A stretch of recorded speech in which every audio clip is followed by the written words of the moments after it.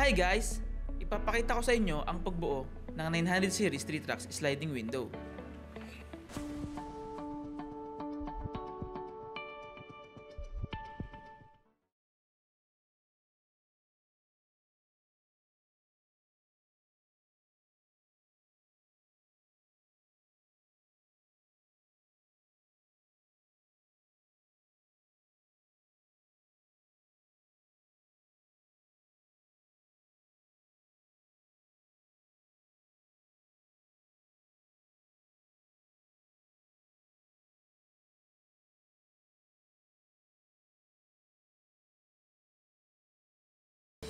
Unang ipapunch natin is yung seal frame gamit ang punch hole.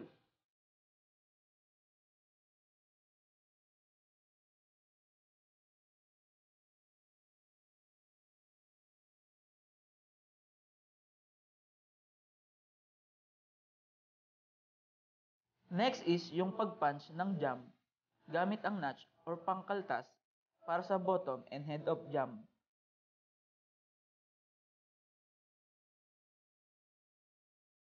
And then punch hole para sa bottom and head of jam.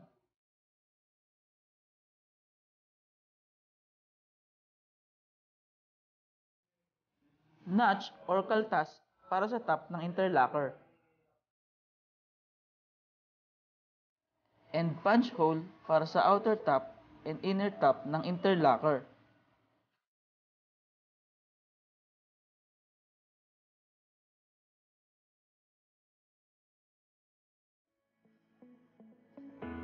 Notch para sa bottom ng interlocker.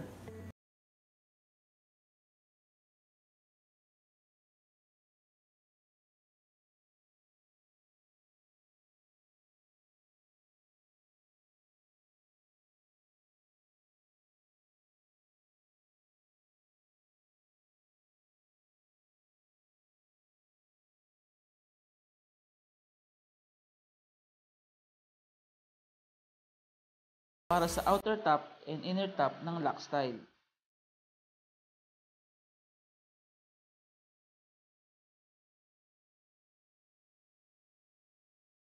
Notch para sa bottom ng lock style. And punch hole para sa outer bottom and inner bottom ng lock style.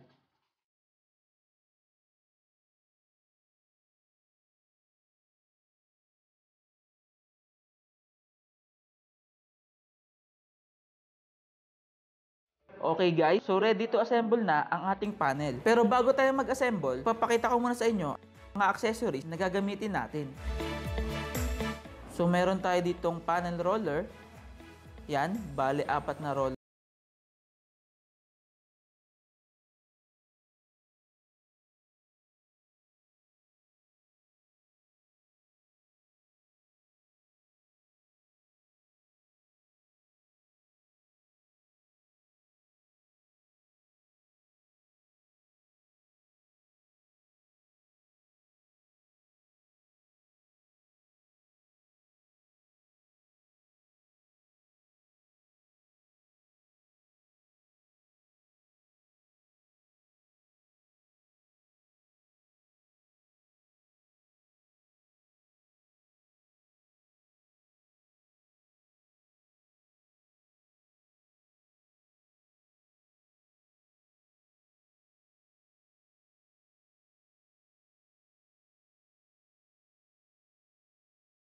Four kinds or plastic guides.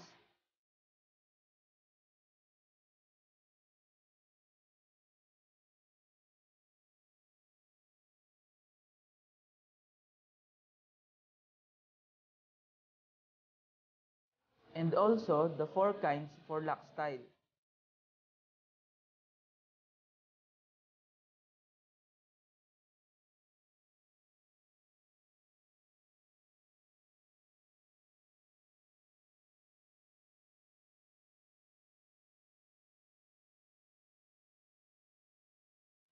Mohair para sa top and bottom rail panels.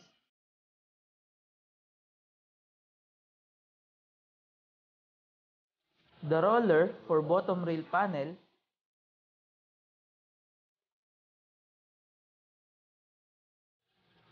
Kapag nailagay na ang roller, pwede na itong i-screw.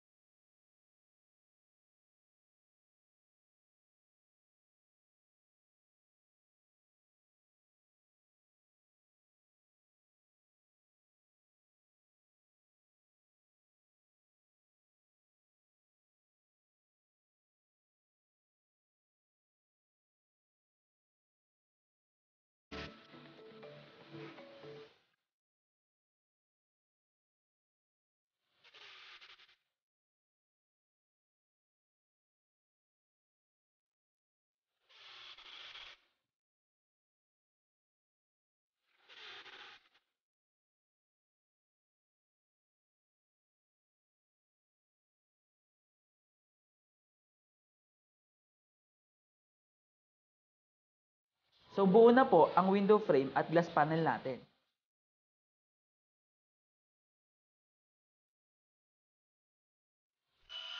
Next step ay ang pagbutas para sa auto lock gamit ang drilling machine.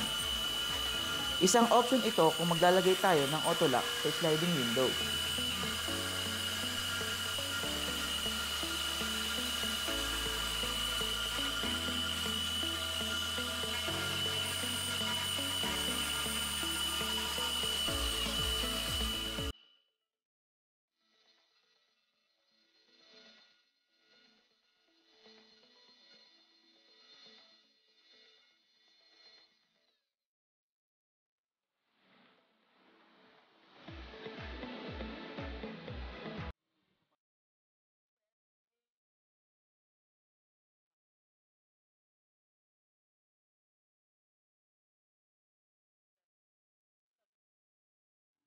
Ang huling step ay ang pagkabit ng glass sa dalawang panel